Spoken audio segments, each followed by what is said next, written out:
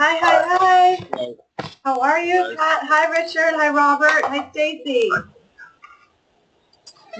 Bye, ladies.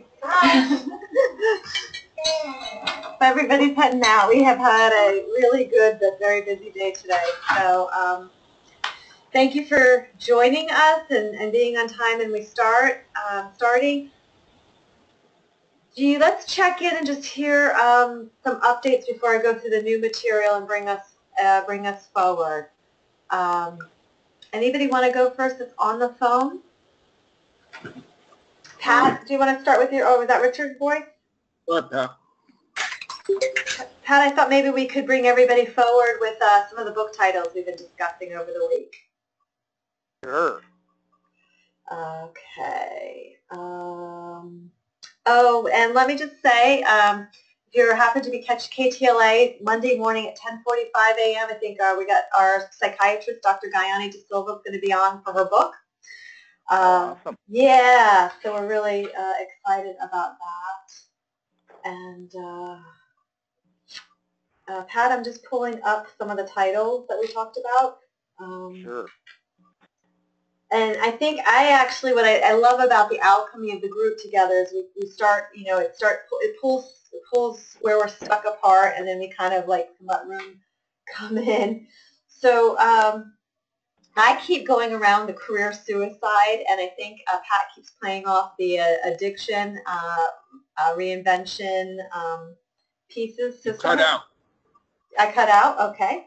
So for Pat's titles, we're talking about Pat Patterson's titles, I keep kind of going around this career suicide idea, and Pat keeps playing around with the idea of addiction, recovery around the career. So what we did was like kill yourself before you kill your career, or committing career suicide on purpose to have a joyous creative life on purpose, turn your slow corporate death into a purposeful new creative reincarnation. I think we threw out the words career intervention, career rehab, or firing yourself. Then we played with commit purposeful career suicide, reincarnate to the creative life you were meant to live, or jump off the career ladder, free fall into a better way of making a living, or jump off a career ladder, reincarnate to the creative life you were meant to live. So we were playing again career rehab, career intervention, saving your dead-end career, firing yourself, jumping off the career ladder. I still like that. Reincarnation before you die. Okay. Okay. Any other thoughts? What did you come up with this week, Pat? Anything ring a bell that you like? The one she's reading. And we actually, the first one was kill yourself before you kill yourself. Oh, I like it. Got it. I didn't say that quite the right way, but yeah. Yeah. Got it. It's like kill yourself before you kill yourself. Got it. It's like there's the title and then the subtitle. The subtitle seems to be around like creating a joyous creative life with purpose, or a joyous creative career with purpose. Any other thoughts? We can come back to this. Any other thoughts? Yeah, I mean, part of what I was I love the fact that you guys helped me go from, butterflies to, fighter pilots. Because I know that's what sells these days. So I think that, your recommendation, Jackie, to kind of, it's probably a combination of these keywords, just in terms of, I do like the reincarnation. Part of what I, got so much feedback on when I was working with the literary agent was not to be too cute, that, there really should be an explanation of what this is about in the title. So that's, that's a little bit of what I've been trying to achieve. But I do like the idea of, suicide to be born again, kind of a thing. Yeah, I do too. Yeah, I do too. But I think we've got I think we have the ingredients. I don't know which is actually going to stick, but I think we have the combination of the ingredients, and we'll just keep playing with Scrabble with the words until we, land on the tightest title. Somebody just handed me this book. Hold on, I'm just going to reach for it.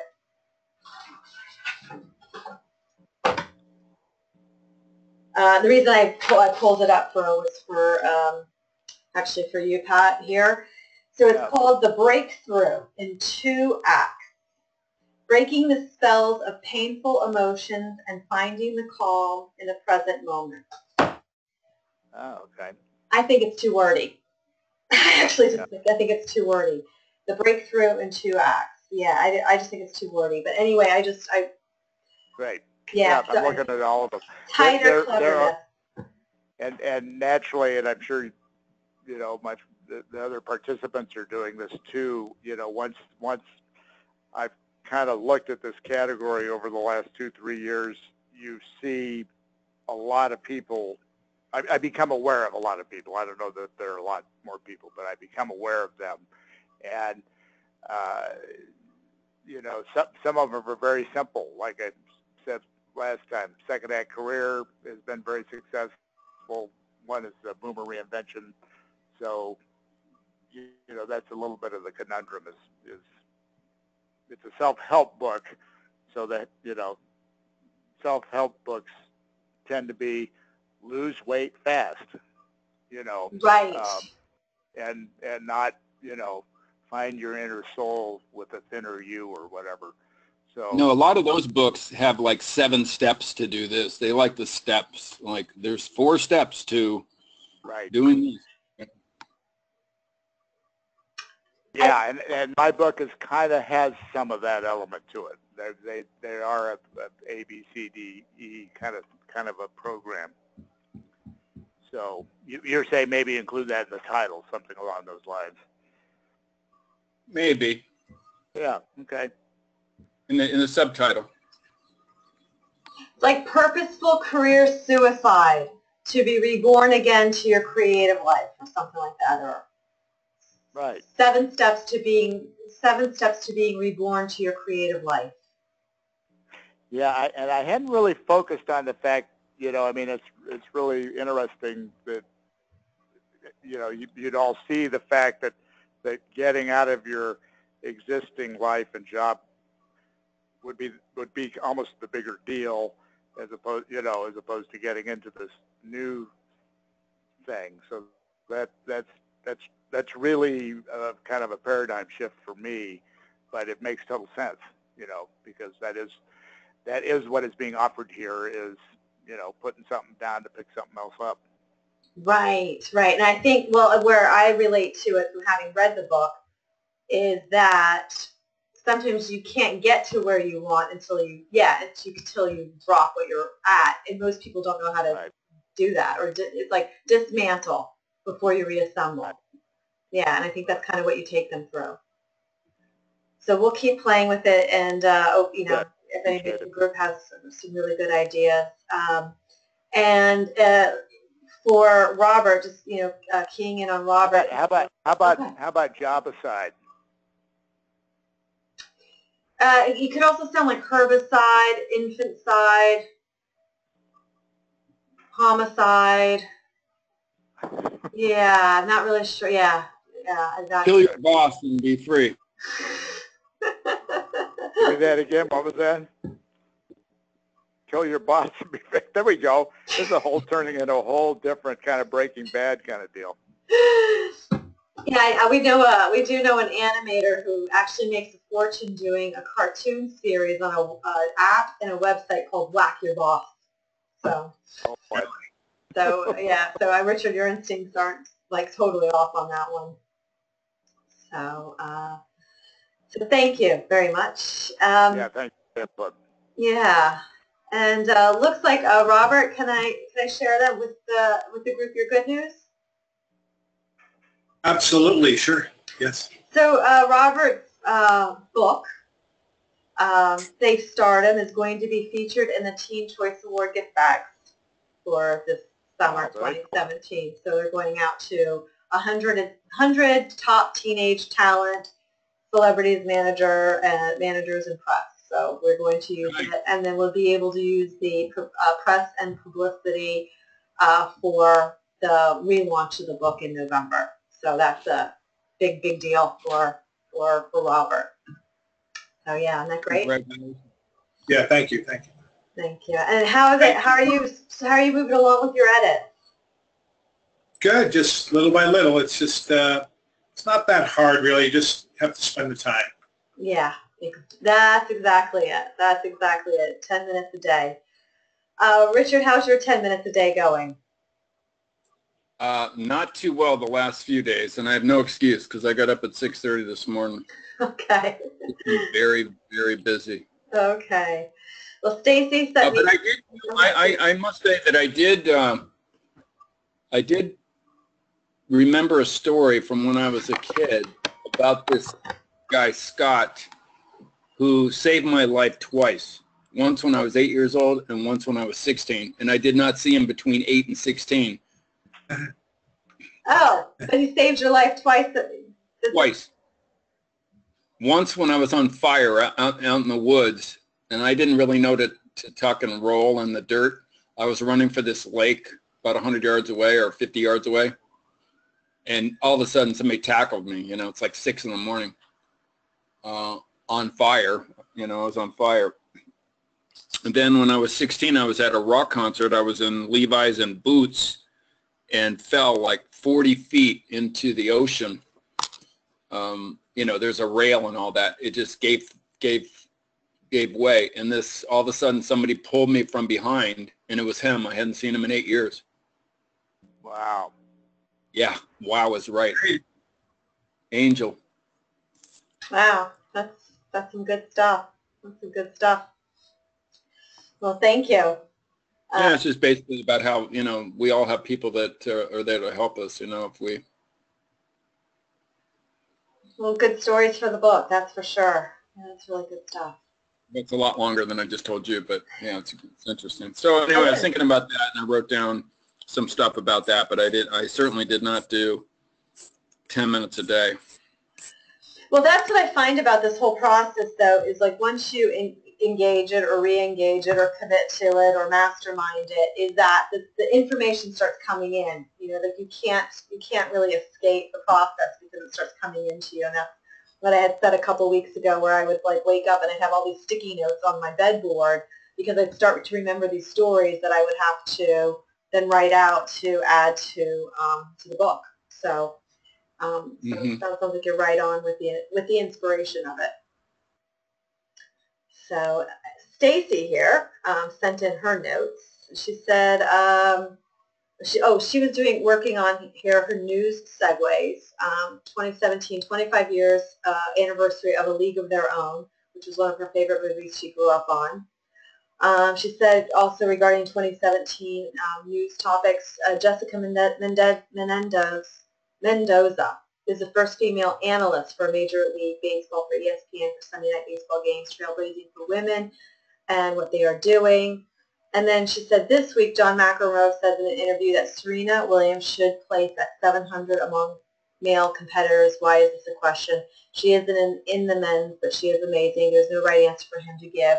Can't deny that women are different, but can't really say where she should be placed. Takes away from a woman's accomplishment. There's the fascination of always pitting men's sports against the women's sports, and this doesn't serve anybody. And in 2016, Monica Abbott signed a record deal for softball with a 6-year, $1 million deal. The struggle for women to play in a league and make a living wage. Her salary per year still hits only $20,000 per year. The rest comes in bonuses. And then she did her bio, which is Southern California is the home for the California native since birth, graduating from San Diego State University with a degree in business administration, finance. Stacy was able to lock in a loan management position at Wells Fargo in Carlsbad. She stayed there for 8 years before shifting careers as a service manager at Lincoln Property Company at their Lincoln Military Housing at Camp Pendleton location. And Stacy oversees the monthly move in and move out to the military families. As a competitive athlete herself, Stacy plays co-ed softball on her weekends with her husband, who is an active Marine at Camp Pendleton. They have 3 daughters who also love to play sports. They are a family that loves to travel, swim, and play. So that's her bio for this week. And she says that she so loves listening to everybody's contributions on the call, even though she is in her day job during the call. So there we go. So this week, moving on to the presentation part of it, so for our structure for today's call, I just wanted to recap what we were going to do, go into the review, which we just did, for what everybody's working on, because I think everybody's percolating with it. I pulled up a piece of research that was more relevant to Stacy and I that we talked about regarding millennials. And actually, it might be also important for Robert with your book is we pulled up this piece of research that wrapped it up basically about millennials, because everybody's really focusing on this generation and where, because they seem to be so different, mostly in their shopping, spending, and lifestyle patterns. They don't want cars, they don't want houses, they don't want lawns, and that's just relevant, obviously, because you're positioning, Stacy's positioning towards this, parenting group, and then Robert, you're peripherally dealing with it. So we just brought that up. That's a conversation Stacy and I had offline. TVGuestpert Publishing, another vehicle to champion the message of our guestperts to mass audiences. I think here we are talking a little bit more about the marketing. Some of the challenges the print world faces, print on demand. So there's a couple, this print on demand is what publishing is facing, ebooks, which are Kindles and Nooks. I think I've already mentioned that when we publish an ebook without the printed book, we have a much harder time selling the Kindles or the Nooks. If we have a printed book, we sell the Kindles and the Nooks really well, and we went through that with Darren Campo. There's also a separation between, there we go, a separation between promotion and publishing, which I think anybody who's either been a published author has experienced that division, and also authors make no revenue, which is the other issue that people complained about with publishing. And then I think as well as the consolidation industry, we kind of hit on these in the past couple of weeks. But I think that the overall issue is getting your book out there and having the voice of your book, voice of your book heard. So our solution, of course, is to combine very strong public relations and marketing and strong publishing and distribution, and doing it at the same time. And, I think where we are at TVGuestpert is that we offer, and I don't want to say it's like about the money, because we offer enough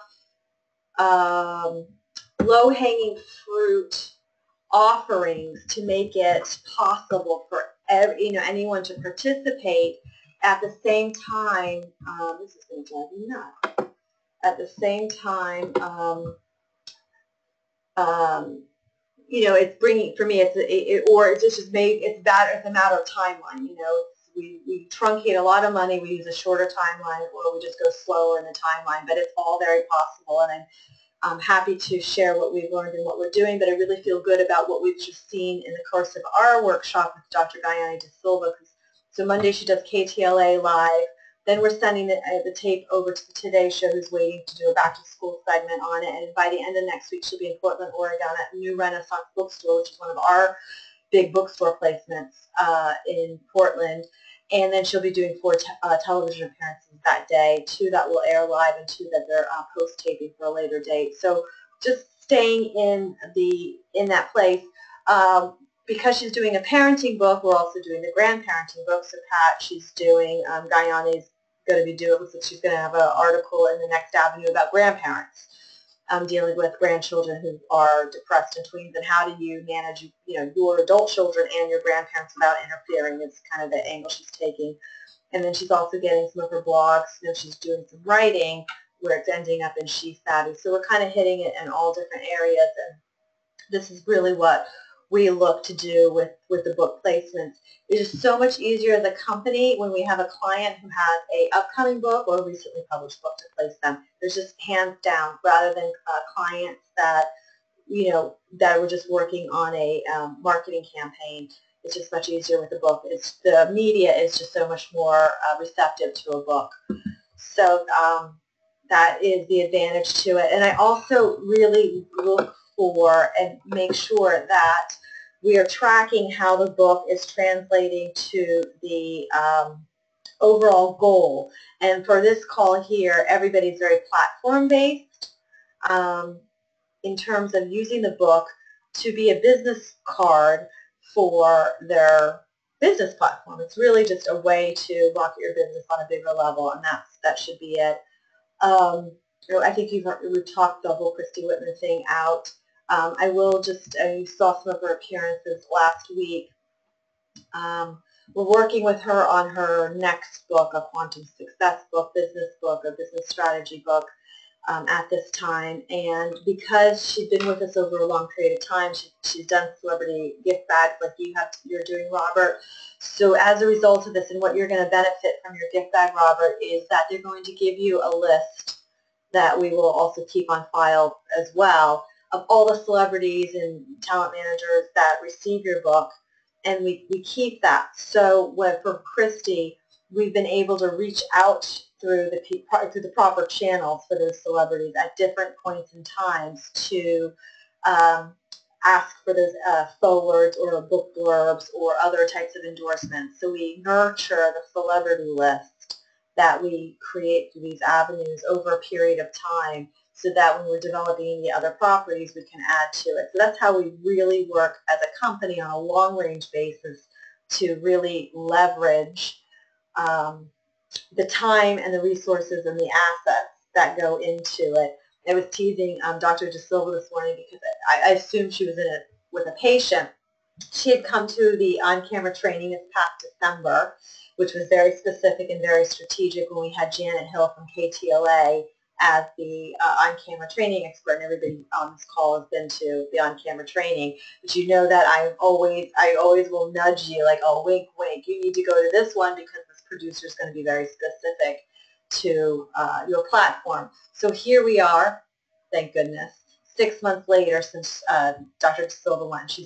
We've dragged Guyani to, I think she's been to like 6 or 7 trainings.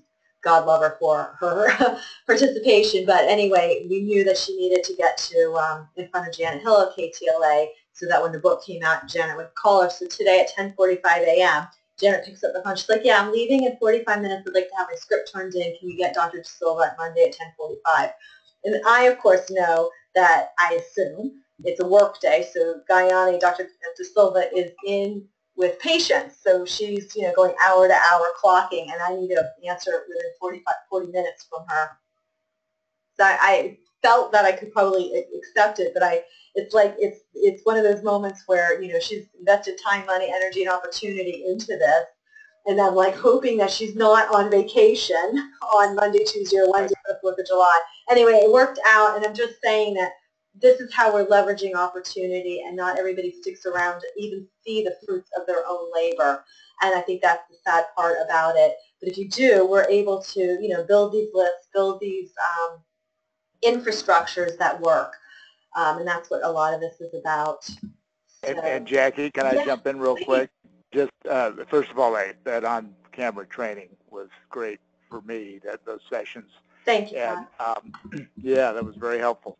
And also, you mentioned Guyani, and Next Avenue. We have that segment. That's right. That's right. Since they know us, and I know at one point, Richard, I didn't think of sending that. Yeah, we could embed that in the article. I'm going to make a note. I'm just going to reach over to them and get it on. Thank you for bringing that up. Since they know both of us. Yeah, that's awesome. I'm just thinking, I just text myself that one. Yeah, that was because you did a grandparent segment with her. We did. Okay, thank you for that. Anyway, not to interrupt the flow here, but I wanted to mention it before I forgot. That's awesome. Thank you so much. Thank you. I really appreciate that. And then thank you for also just jumping on the whole leveraging. This is how we leverage the whole idea of the leveraging of the ideas. This is Guestpert, Dr. Phil Dembo. The reason I'm bringing his up real quickly here is Upon shooting, we did shoot for him a demo reel, published his book, you know, short list of appearances, Spirit Magazine, Southwest Airlines Magazine, Baby and Toddler. He got a development deal on ABC for daytime show, went up against the developing show, which was The Chew.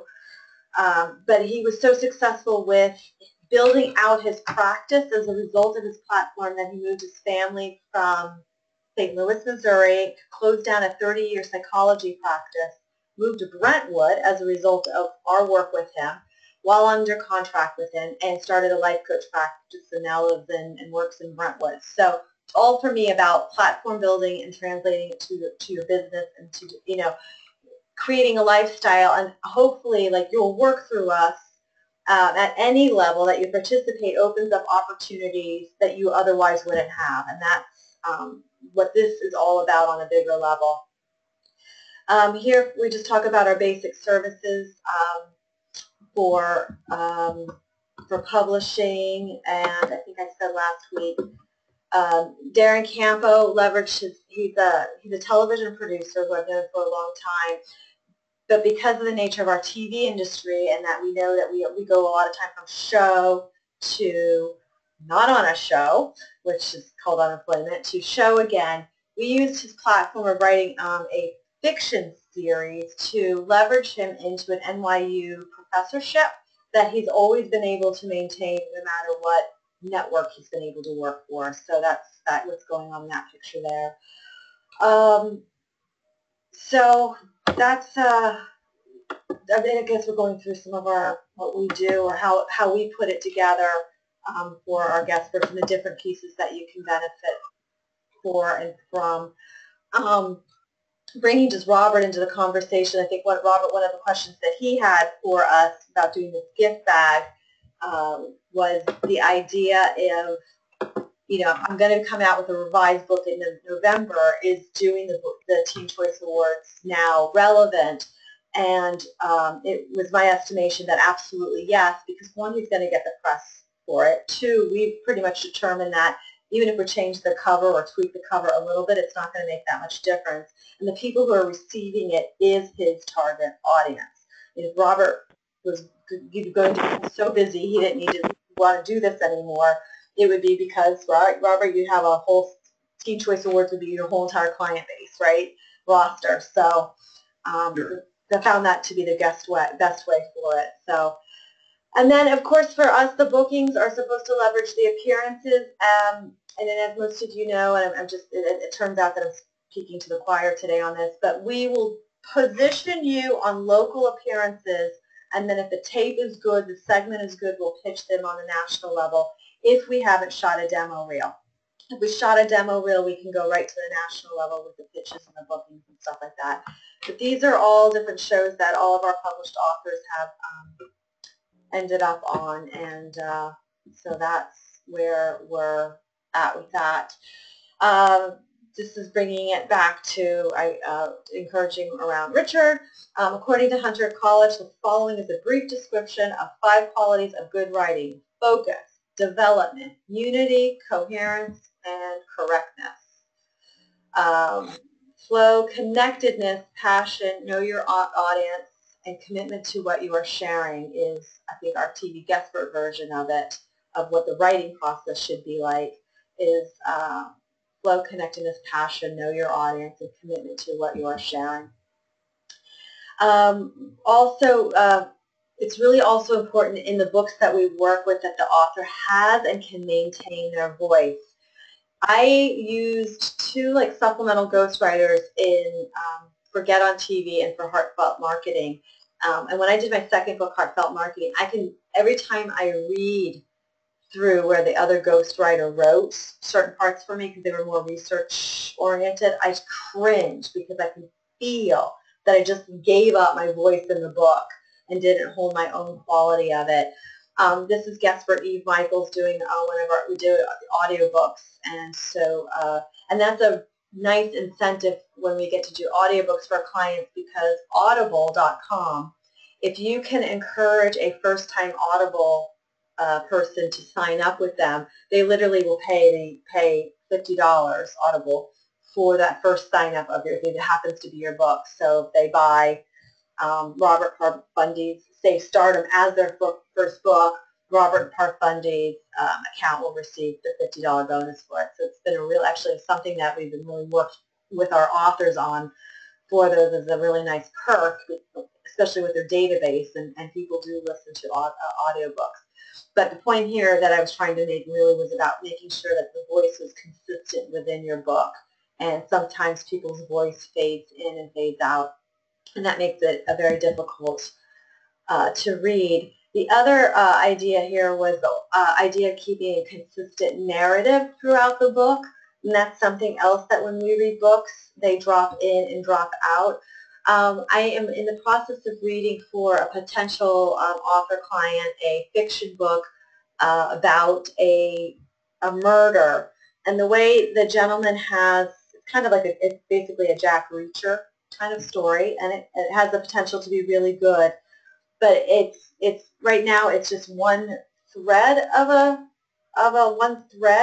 story. The narrative is just one thread, and we're so accustomed, I think, in the fiction world of being entertained thoroughly that we're used to multiple threads happening at a moment in time in terms of our entertainment. And so I look at that on a fictional level, and I also look at it on a nonfiction level too, especially as a TV producer. You know, whenever we wrote a script, we would always, at the front of the front of a script, you tease the entire show. So for me, I like to tease the best part of the book up first, then back into the book, and then every chapter for me should have a tease out and a tease in. So I really structure books like a 12-segment script, nonfiction books, and what are the teas in, what are the teas out, and what's the body in between. Some very, I don't say it's a formula, but there is a structure or rhythm that I look for in the narrative when we're reading books, just to make sure it stays interesting, because we're also inundated with information right now. It's really hard to hold anyone's attention. So I think these elements are important, and I also feel that, I guess we're 4 weeks into our time together, and these are things that, as we were a little bit deeper into, our considering where our books are headed, become a little bit more important in terms of writing a better book.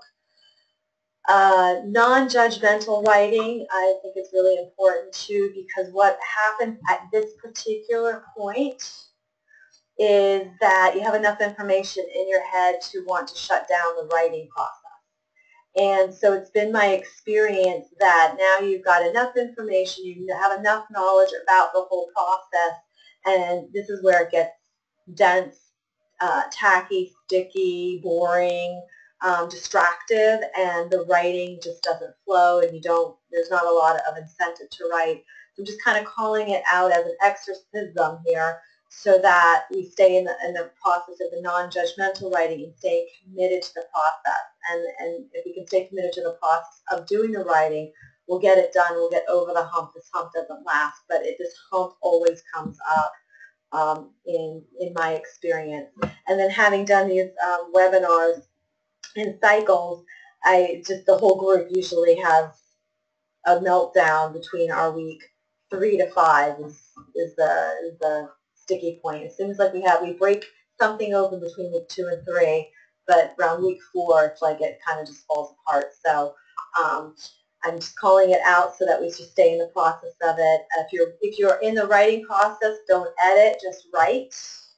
And if you're in the editing process, we always say lower your standards. We have this other expression, not that we practice it completely, but I love this expression of mediocrity makes money, which really means like get out of perfectionism.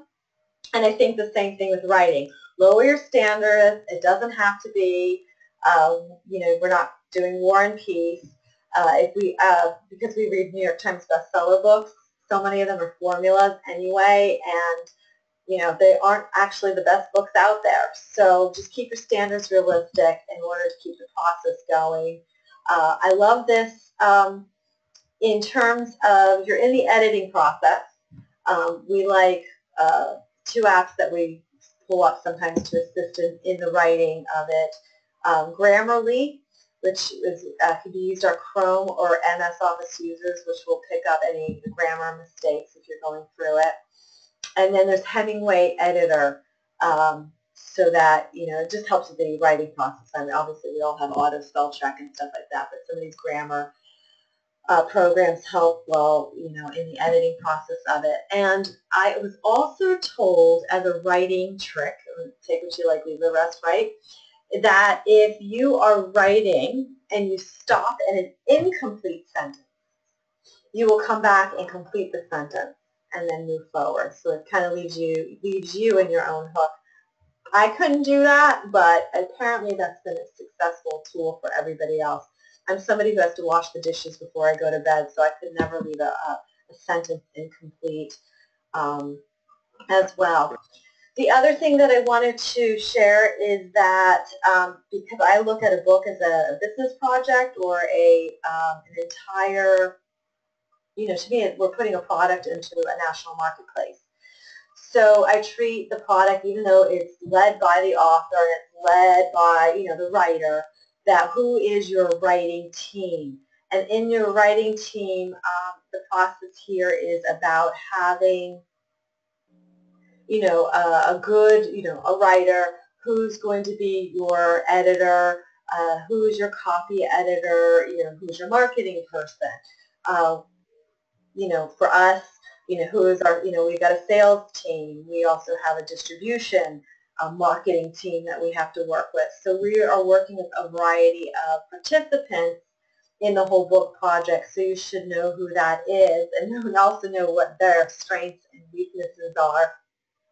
All too often when we get into the writing team, we'll have an author who will get feedback from their mother, brother, sister, father, neighbor, brother-in-law, and even though it's, you know, a writing team should be balanced with perspective in terms of the book, and I've already shared with you, and we'll go into it again, like, you know, how we've run into title challenges with dealing with our national sales team because, you know, different parts of this country intuit things on a different level. So, but have a writing team together, even if you just have a writing buddy or an action buddy that you're checking in with your progress in your writing.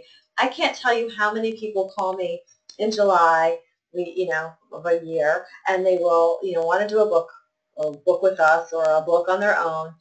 They don't want to do any of our services that we offer, which is totally fine. And then we'll check in with them in, you know, 6 months to a year, and they've never written anything. So you don't need a company necessarily like us to do it, but you certainly do need a team. Who is your team to help you get the book done? And if you're getting, you know, stuck, maybe, you know, consider changing out maybe who the players are or whatever to keep it moving. But we use so many people on our for one book. We go, so many people have touched that book. I mean, I think with Dr. De Silva's book, you know, she essentially did, it's her content for sure.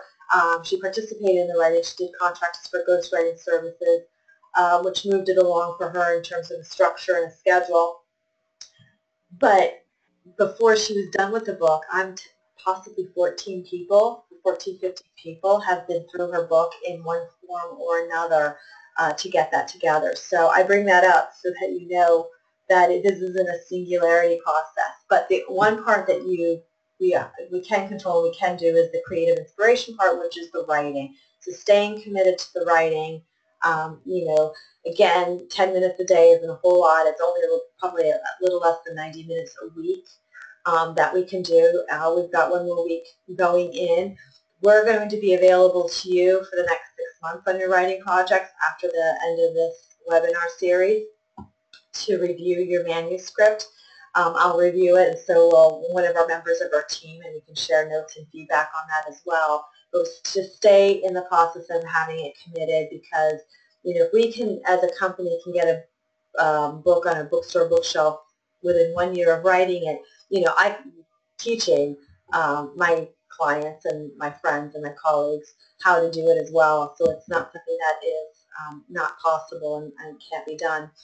The other thing is we talk about is the sharing of it, and sharing either that the fact that you're doing it, the fact that you're committed to doing it, or even pieces of it to kind of get a temperature or some feedback with it.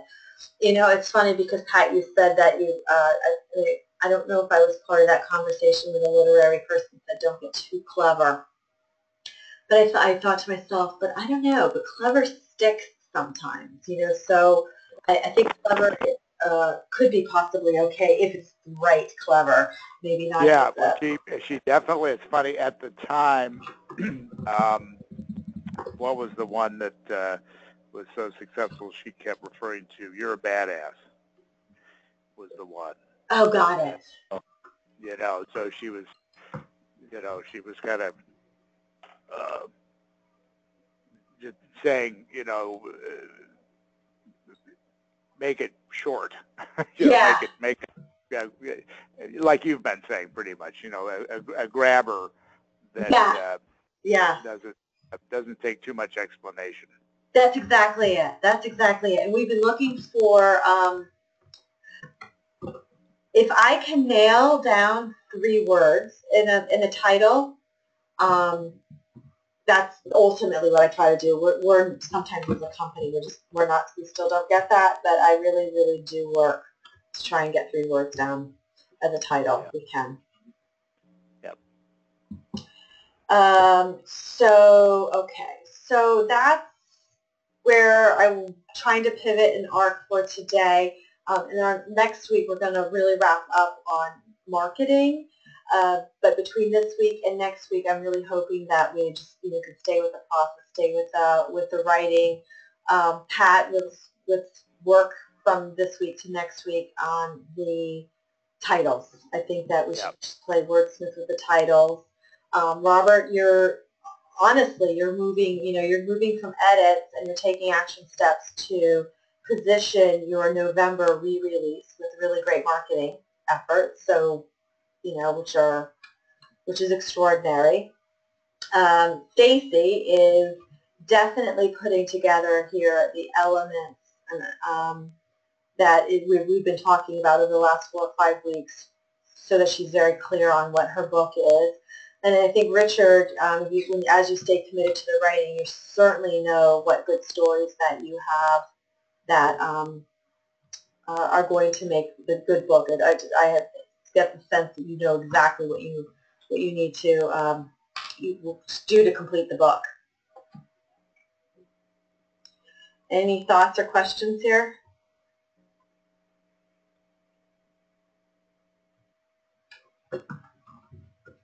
Well, I just want to say I have no excuse. I mean, I've just been busy, but I mean, I've written scripts and I know what it's like to finish something. So. Of course.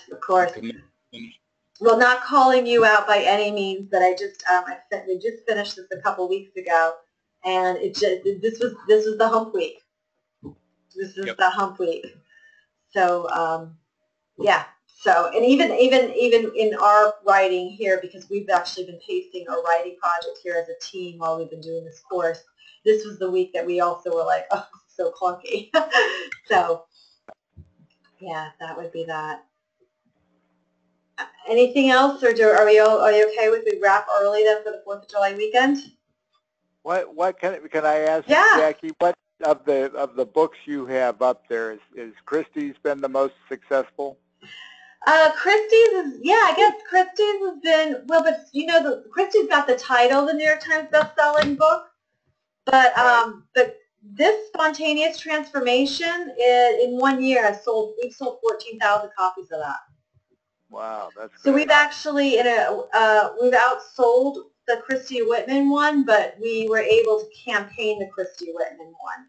In the weirdest way, I would say Spontaneous Transformation would have been, it kind of was a botched campaign, but it wasn't a botched sales job, because we've actually, hers is sold the most. Real Purpose of Parenting, which is a parenting book, is our most consistent seller of books.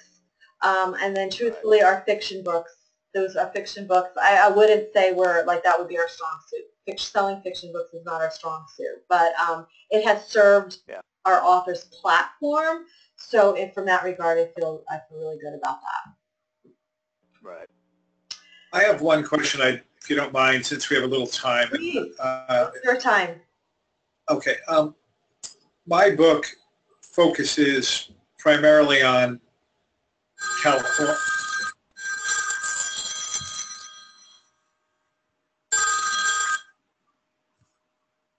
Here, a ringing. Oh, I'm sorry. That was my phone. I just turned it off. Okay, great.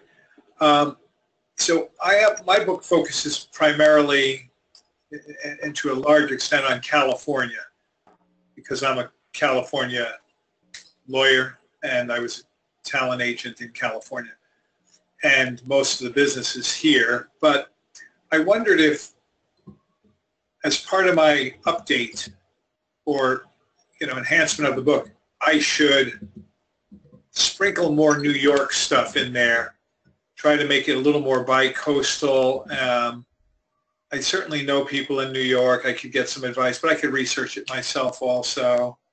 And I just don't know if this is a necessary, a great idea, a bad idea.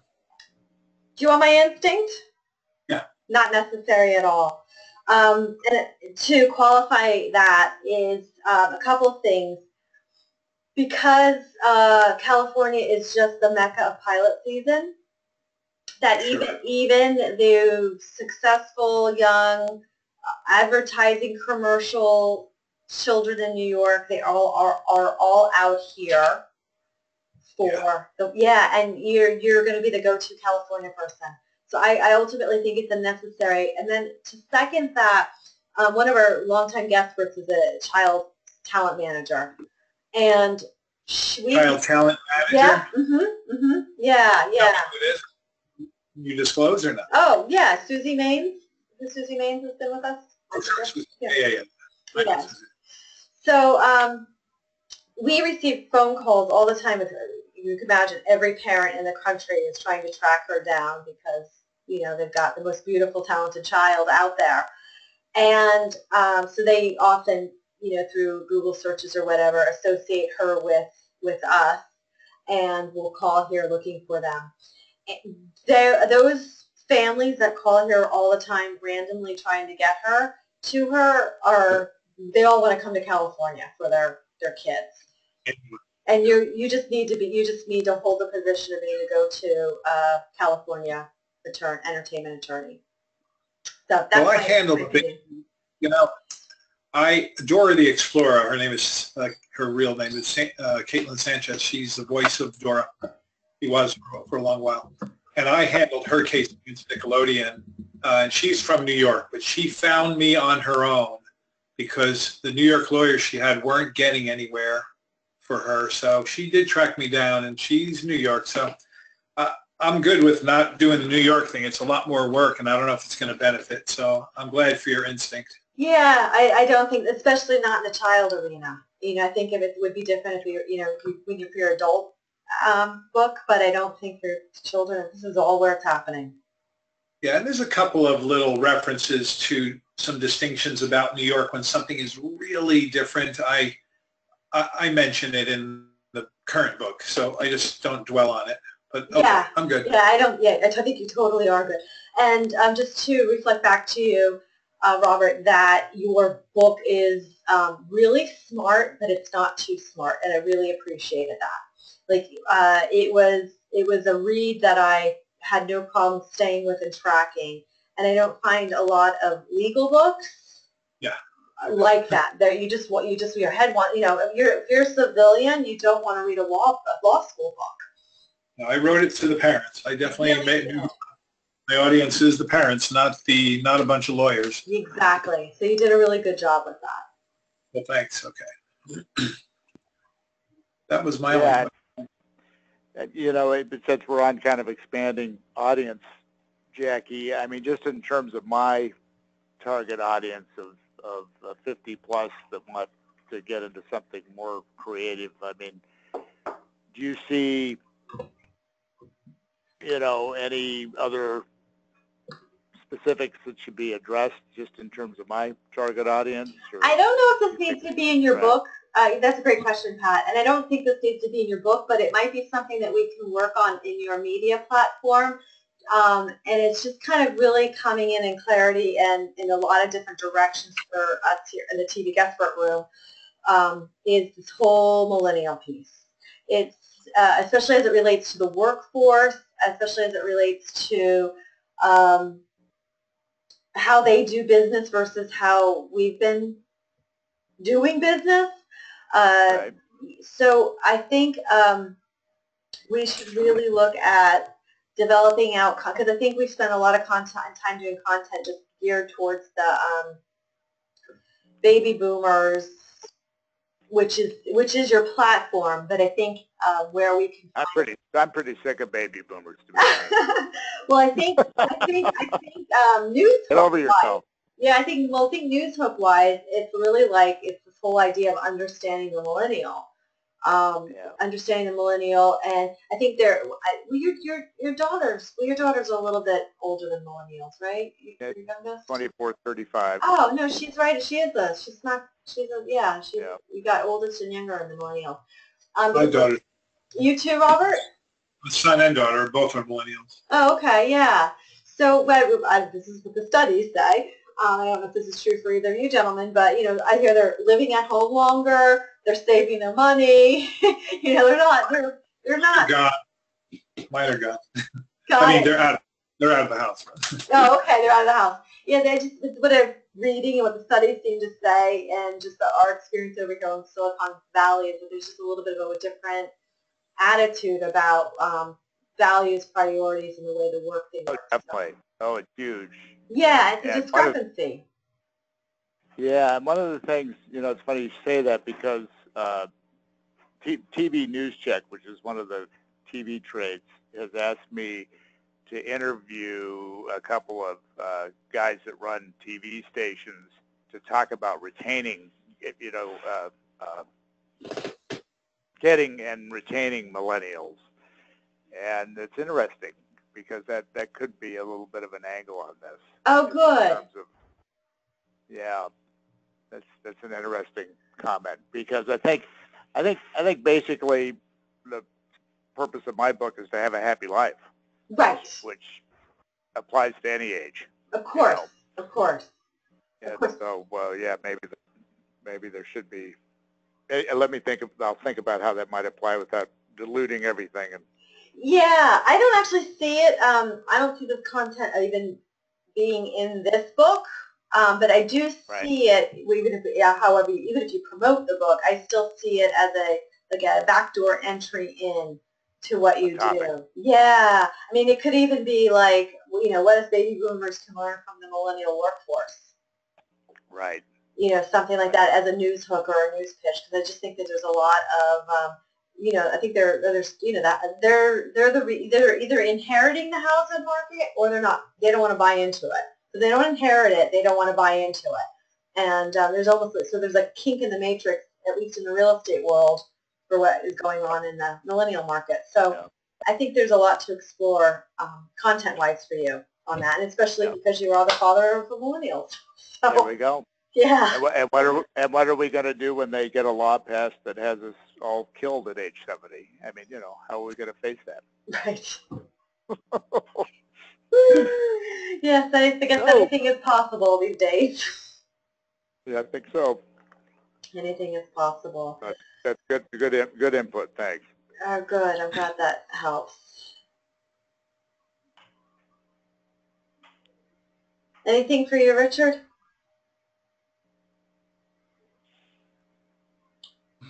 No, not at the moment. It's just good stuff today. All right, thank you. All right. Well, I appreciate everybody's input. I appreciate everybody's time, and I really feel like I feel like everything's kind of germinating for everybody. So have a really great holiday weekend, and don't keep that from doing the writing or the brainstorming or what you need to get the project moving forward. Maybe we can do more. Let me ask a personal thing. Do you need 2 copies of my book? Is that what I understood from Stephanie? Yes. Yes. You want me to just give you 2 copies right now before I order the 100 or whatever? Yes, please. Yeah. Okay. Got it. That would be great. Yeah, that would be great. Okay. clean, unsigned, this and that, just clean. Yep. Yeah, Okay. yeah, that would be fine. I mean, if you happen to have, if your only stock is signed stock, that's not a problem. But yeah, it's good. We can get two books over. We need to get them over right away for some reason. Oh, okay, got it. Yeah. Those will go right out. Okay. I hope I have. Okay, thank you. Yeah, if not, I'm sure we can get it from, I think I have 2 of those soft covers around. I might have 2 hard covers. You don't want the hard cover. I don't think so. I don't think that's necessary. Excellent. Okay. Thank you. And thank you, Have a safe Stacy. day. You Have a great too. week. Thank you, everybody. Happy Take 4th. care. Take care. Bye-bye.